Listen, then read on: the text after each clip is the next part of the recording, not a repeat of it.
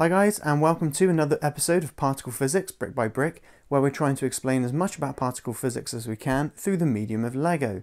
In this episode we're going to be talking about quarks.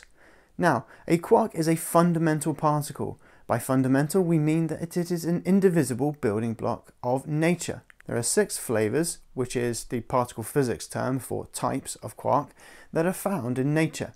There is the up quark and the down quark. The up quark and down quark are found in protons and neutrons, and they are therefore the most common types of quark in our universe. Then there is the heavier version of the up quark, which is called the charm quark, and a heavier version of the down quark called the strange quark.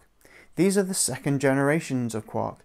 They have exactly the same properties as the up and down quarks, aside from the fact that they have a greater mass. They have exactly the same way of interacting with the strong interaction and exactly the same electric charge. There are heavier versions still of the up, called the top quark. Then there is a heavier version still of the down, called the bottom quark. The top and the bottom quark are so massive that they're actually heavier than the proton itself. These quarks are only really found in very high energy scenarios, such as in particle accelerators like the Large Hadron Collider. Now, each of these particles have an electric charge. As mentioned, the up-type quarks have plus 2/3 of the electronic charge, where the electronic charge E is the magnitude of charge that is on an electron or a proton. The down-type quarks have minus 1/3 of this electronic charge. These 6 quarks make up half of the fundamental building blocks of nature. There are another 6 called leptons which sit beside them, the electron and its heavier versions, and also neutrinos. There's more on leptons in another video. Quarks take their place in the wider picture of particles in the family of fermions because they have a spin of 1/2. This means that they behave certain statistics and interact in certain ways.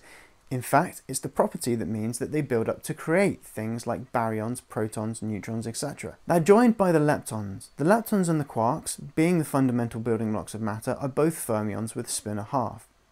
There are also other particle families, such as hadrons. The name hadron is given to any particle which contains quarks, such as protons or neutrons, which are collectively known as baryons, as they contain 3 of these quarks. Then there are particles which contain quarks and antiquarks. These are called mesons. These are not fermions, they do not have a spin of 1/2, but instead are known as bosons with a spin of 0, or integer spin. Other bosons, alongside these mesons, are the gauge bosons, which are the particles that carry the forces in nature, and the Higgs boson, which provides mass to all these particles. In 1964, quarks were predicted to exist by Murray Gell-Mann and George Zweig in looking at the symmetry between the behaviours of different baryon and meson particles. In 1968, quarks were discovered at the Stanford Linear Accelerator Center, where electrons were scattered off of protons, revealing their inner structure and revealing the quarks inside. They were named by Murray Gell-Mann, who had the sound quark in his head, but at the time he didn't have the word to fit the sound. But eventually he found his word in Finnegan's Wake by James Joyce, in the sentence 3 quarks for Muster Mark. And quark is an Old English for a cheer. So, hip hip hooray for the quark! Thanks for listening. If you would like to know more, subscribe to my YouTube channel or follow me on social media for more information. You could also buy the book. Particle Physics Brick by Brick is available through online retailers and many local bookstores. Other languages are also available. If you follow this bit.ly link, you can also get access to lots of educational resources and information on where you can get your hands on Lego to play along.